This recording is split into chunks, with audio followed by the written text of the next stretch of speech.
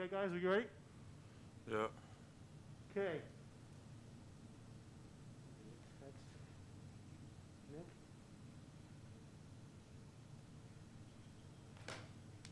Okay, we're here with Teddy Allen. I'll open the floor for questions. I'll start with Chris Bastat first. Hey, Teddy, I guess just 24 hours away now. What's the mood kind of like with you guys, and how ready are you to actually play a game? Everybody's just hyped and happy, energy. Um, it's been a long time coming with everything going on this year, and also with some of the guys. It's been a long time since they were able to play on this stage, so we're just ready. We're definitely ready. Okay, Sam McEwen. Hey Teddy, what have you guys done to kind of ramp up to you're going to be playing 3 games in 4 days here. It's going to be a lot. What have you guys done to kind of ramp up for that, and how good will it feel to not just play one game and then have to sit for a week, but to play a bunch in a row? I think it's something we're all accustomed to over the years of coming up playing AAU, and it's definitely a challenge. You know, none of us in college have played back-to-backs or rigorous schedules like that, but that's the nature of the beast this year. So we're just looking forward to it, and yeah, it's good to get to play 3 games in the first week. How much better do you feel like you can get in that short amount of time with that much basketball? I mean, it definitely plays into our hands, just being able to have a lot of trial and error period early. Hopefully not too much error, but just the fact that we get to play, there's no better way to gain chemistry than to play together, for real. Michael Brunst. Hey, Teddy, Coach had said you guys are going to do some scrimmages in PBA the last few weeks and kind of, get a little up the intensity a little bit. What have you kind of learned about this team and your teammates, I guess, from those types of experiences so far? I learned that this team has a lot of weapons, that nobody has to try to play hero ball because we got a bunch of players who can do a lot of different things. So if we just trust Coach Fred's system and do the things that we're getting harped on us every day, then we should be successful. One quick follow-up. In those situations, I mean, when you guys are you have a lot of weapons, but is there one guy that's kind of the general on the floor, so to speak, that kind of keeps everything moving in the right direction for you? Yeah, like Trey and Lano, probably. Kobe, our point guards, usually kind of keep our pace a little bit. Those guys are all, they're not new to this, so they're all good floor generals. Thank you. Kevin Suits. Hey, Teddy, obviously the past week has been quite the adventure for you guys from a scheduling standpoint. How did you guys as players just emotionally handle the fact that some teams came and went from the Golden Window Classic and the schedule that is in place for this week? I don't think it's that hard because like I said earlier, this is the nature of the beast this year. You know, we know that there's going to be teams pulling out, teams getting positives, rescheduling, cancellations. It's just, I mean, we've known this since the summertime, so it's not really too much to really worry about now. We knew, we was worried, we was hoping we could even play, so I guess we'll take what we can get. Jason Hahn. Hi, Teddy. What have you been able to learn generally from the Husker coaching staff, and how have they helped you to improve? I think the biggest thing I learned was probably just how simple the game is. You know, coaches have preached it to me before, but, you know, Coach Fred and his staff obviously are a high-level group, and just to know that they are high level and that the game is that simple, that's just something that I've been learning. And like I said earlier, you could see in our team, like if we just play simple and just make the simple play, then a lot can happen good. Okay, we'll take a couple more here. Robin Washut. Hey, Teddy, I know you got a couple scrimmages in PBA. Are you prepared at all for playing a game in an empty arena, and just what difficulties might come with that? Obviously based on playing in front of fans before in the past. Um, I mean, I think the only thing to get over is if you're a person who really likes like the environment, like. But I mean, I'm a hooper. I like to hoop, so it doesn't matter to me. Like it makes no difference at all. I'm just glad we get to play. Okay, we'll finish this session with Matt Foster. Hey, Teddy, just through these scrimmages so far, where do you feel the chemistry is at with this group with so many new pieces coming in this year and being a day away from your first game? I mean, I think our chemistry is further along than you would expect from a team that came together this short ago, and with guys that were sitting out. It's probably everything you could want as far as chemistry. Like, there's not a lot of selfishness out here, not a lot of egos. Just we're all just trying to do our job and play our role. Obviously, like stuff works itself out a different way during games and stuff, but I think the chemistry is everything we would want it to be at this point of time. Okay, thank you guys. We'll stop for this group and we'll switch to Trey McGowens here momentarily.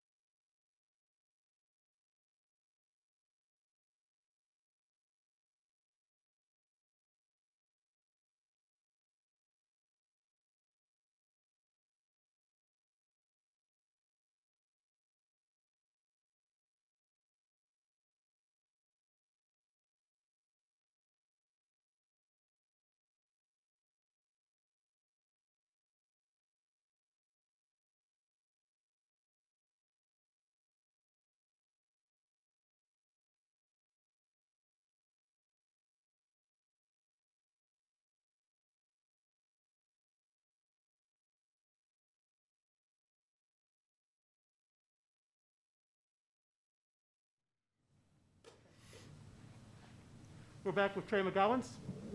I'll open the floor for questions. I will start with Chris Bassnett.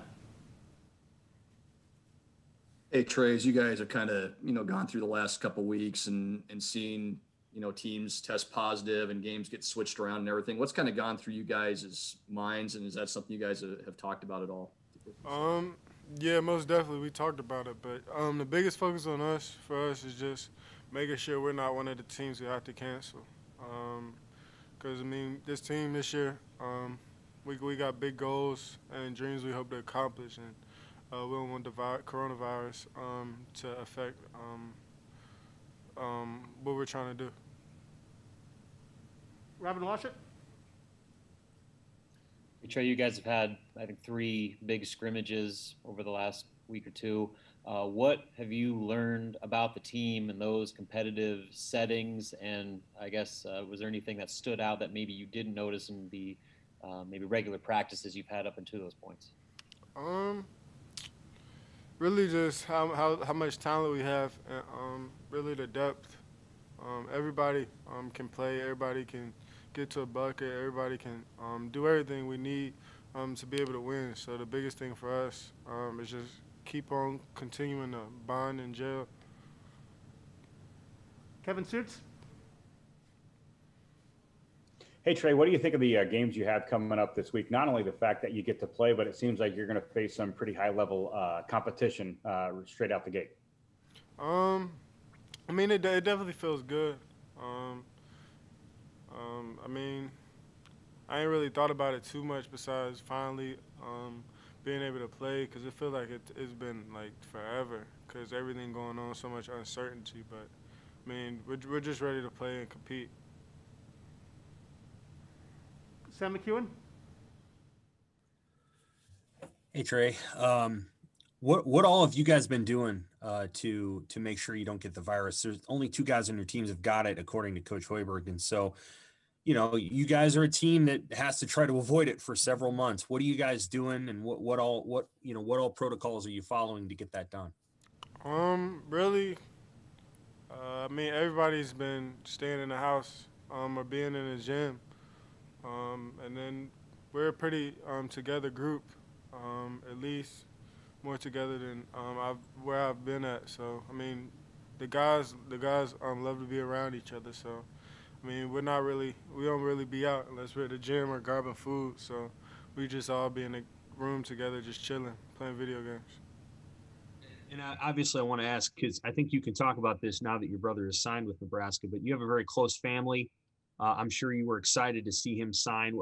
Are they coming up for Thanksgiving, or do you kind of just Zoom with them virtually? Are they going to watch from home on Thanksgiving Day? That kind of thing. I think they were gonna try to come up here, but when they found out fans weren't allowed, they just stayed at home because they were supposed to come up, I think, this weekend. But they called me the other day and said that they heard fans couldn't come, so they were like they'll just see me whenever that's allowed, if it's allowed. What do you think of your brother signing with Nebraska? I definitely think it's great for this program, and especially for him, I'm excited. Especially the things I've seen since I've been here, whether it's with the coaches, in the weight room, just overall, the growth, the help him get to the next level and pursue his dreams. Jason Hahn? From your first season to your second season at Pitt, your assist percentage improved considerably, about 10.1%. Are we going to expect to see first season Trey at Pitt or second season Trey at Pitt in terms of assist percentage? Neither. I feel like this summer, I just kept continuing to work hard. Last summer, I thought I worked as hard as I had in my life, and then this summer, I just took it up a whole nother level. And then just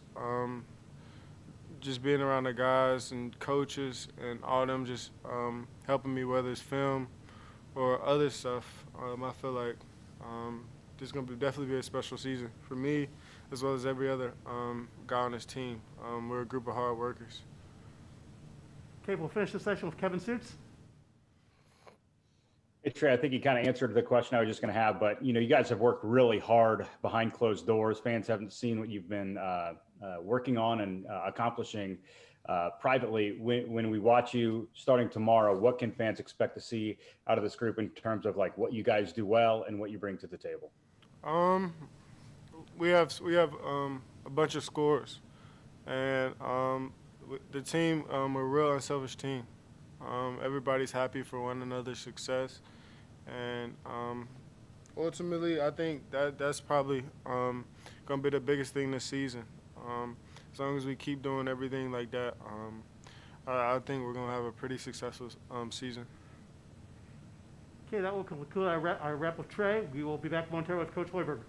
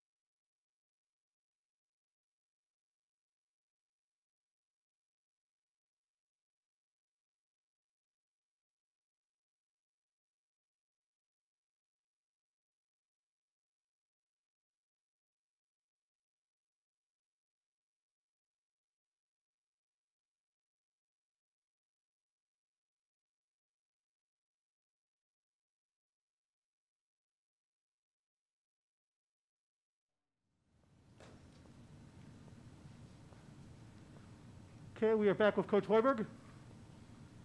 I'll open the floor for questions. I'll start with Michael Brunst. Hey, Fred, the last time we talked, you said your guys are still planning to do a couple more scrimmages in PBA. I mean, I guess what did you kind of learn more about this team in those sessions? And I guess what are you kind of eager to see once you actually get going here on Wednesday? Yeah, well, I'll start with this. Our guys are really excited about going out and playing against another opponent. They're sick of beating on each other, going all the way back to June when we started with this, when the NCAA gave the clearance to start individual workouts. So it'll be great to get out there and compete against another opponent. And we've got 3 really good tests coming up here, starting with tomorrow afternoon's game against McNeese. They're a very, very talented team that has a lot of weapons. They've got the best shooter in the country that we're going to have to know where he is at all times, and an all-conference guard in Lawson as well. So they've got really good guard play, and we're going to have to be on our toes and have to hopefully get off to a great start, with this game, and obviously starting off strong with our season. As far as what we saw with our scrimmages, a lot of the same things. I've been really impressed with this group, how unselfish they have played. Hopefully that carries over. As I talked to them about the last couple days leading into our opener, the importance of continuing to go out and do the things that have made us successful. We don't need to go out there now and reinvent the wheel and go out there and try to do it on our own. When adversity hits, stick with the plan and get good movement and try to get great possessions, both offensively and defensively. We're excited to get started tomorrow. Like I said, it's going to be a great test. Hopefully we come out and play well. Chris Bassnett. Hey, Fred, I feel like we'll probably ask you this a lot this year, but just overall health of the team, everybody's good as far as testing and injuries and all that sort of stuff? Yeah, we've got one more round of testing tonight. We're going to test them again at 7 o'clock tonight, and we'll have an update in the morning with that. Hopefully everything goes well with our testing. Again, I give our guys a lot of credit for really doing a great job to this point of keeping this thing, at a distance. Obviously numbers are going up. You see teams shutting down all over the country right now. We just have to continue to stress making the right decisions, and you can make all the right decisions and still get it. So, it's just one of those things where hopefully it doesn't go through our team. Again, you see it all over the place right now. I saw a couple more games, tournaments got shut down again this morning. You'll probably see a few more get shut down leading into tomorrow on the opener for most college teams. So, as of right now, we're doing good, but, we'll give you an update tomorrow morning after we get the results back later tonight. Jacob Padilla. Hey, Coach. I just was curious about kind of what's your mindset going into the season where you talked about things are kind of changing from day to day.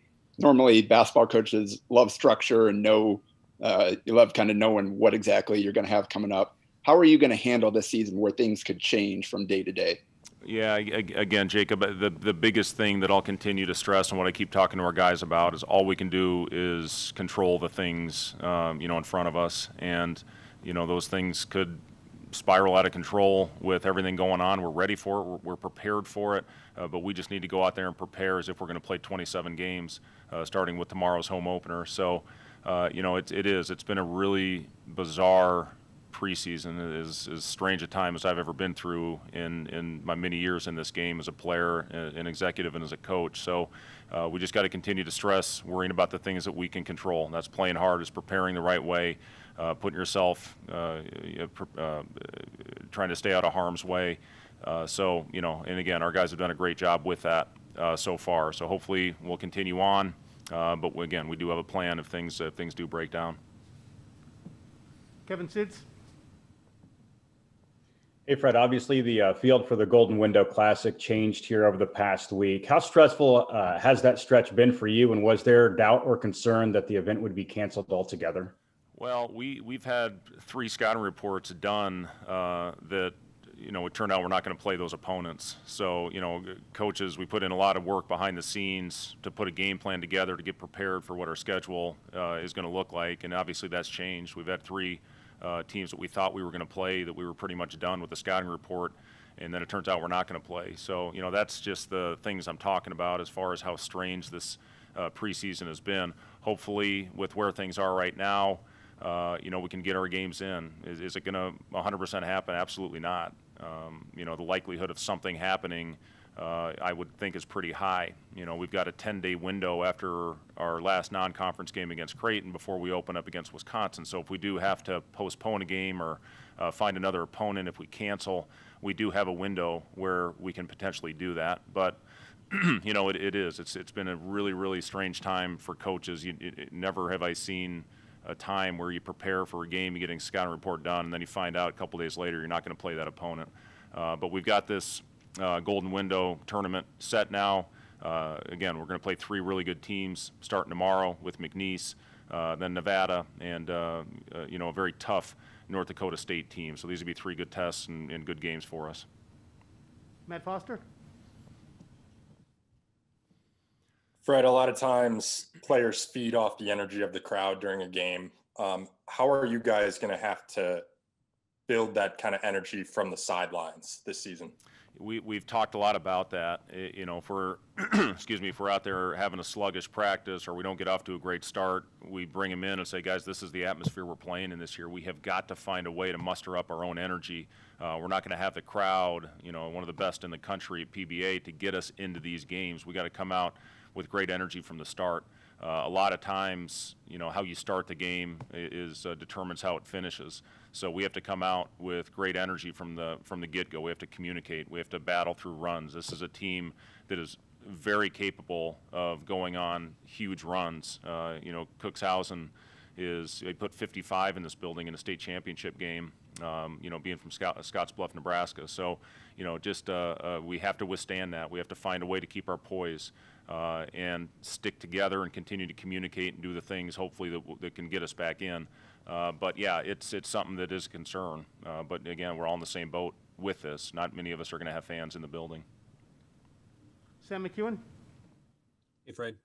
How do you view these 3 games? Do you view them as a whole? In other words, you hope you get better by the end of it, and you kind of take all 3 games as a lump, or do you kind of go through each process every single day you play? Yeah, we'll take each take it as a process, Sam. And you know, normally at this time of year, you have a closed door scrimmage where you learn a lot about your team, where you can put yourselves through all types of different scenarios. You can practice all kinds of different situations. We didn't have that this year. Then you can get out and play an exhibition game, and then you learn even more about yourselves. Did you correct things that you needed to work on? So being the first test for everybody, there's going to be a lot of things that we need to correct and we need to get better at in a short amount of time with short preps going into our 2nd and 3rd games. We just have to worry about the task at hand. Tomorrow, that's McNeese. You know, when that game's over, whatever happens, we'll put it behind us and get ready for the next one against Nevada. But that's all we can do right now is go one at a time, be in the first contest. Again, it's a unique situation, unique season with not having the preseason scrimmage and preseason exhibition game. So we'll learn a lot about ourselves tomorrow in a real game type situation. Who are your starters?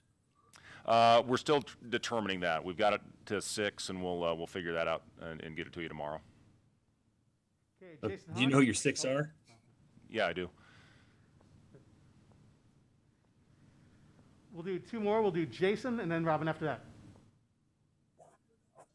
Hello, Fred. Just building off of Sam's question a little bit. Do you have a plan about rotations given the close proximity of these 3 games? Or are you going to play it by ear?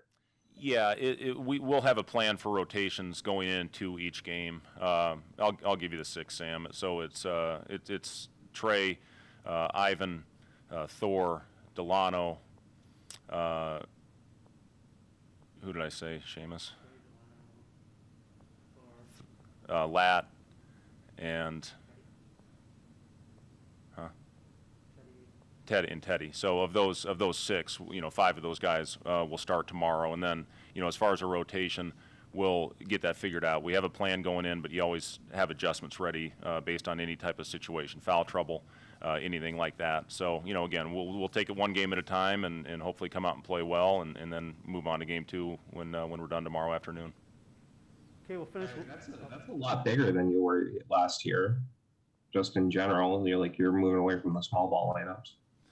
Yeah, we'll see how it plays out. Again, I do like the versatility of our group. I think we've got length across the board.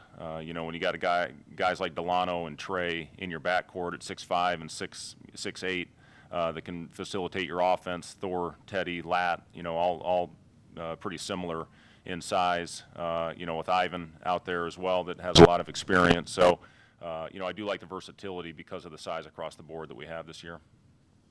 Okay, we'll finish with Robin Watson.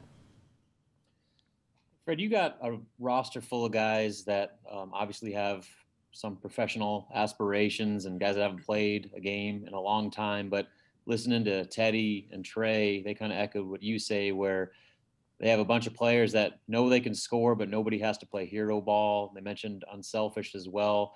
I guess, what was that something you had to hammer home with these guys? I mean, obviously everybody's kind of got their own individual aspirations, but to bring that collection of players together, to have that unselfish mindset, I guess, how did that come about, and how difficult is it going to be to maintain that over the course of the season now that you're starting to play games? Yeah, well, we've talked a lot about that, Rob, and that's a huge thing going into the season, and that is one of the tough things about not having an opportunity to go out there and play another team to this point. Usually you have the exhibition, you have the scrimmage. So, it is something that we stress. We've got a lot of guys capable of having big nights. When I look back at teams that I had at Iowa State, we'd have 5 or 6 guys averaging double figures, and everybody benefits when you win, and that's the most important thing. So we're going to have different guys on different nights, and that has to be okay.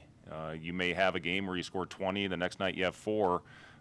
If you win, everything is great, and that's the bottom line. If everybody's all about the team and all about the end result, winning, that's the important thing, and we have stressed that a lot to this group because we have so many people that are capable.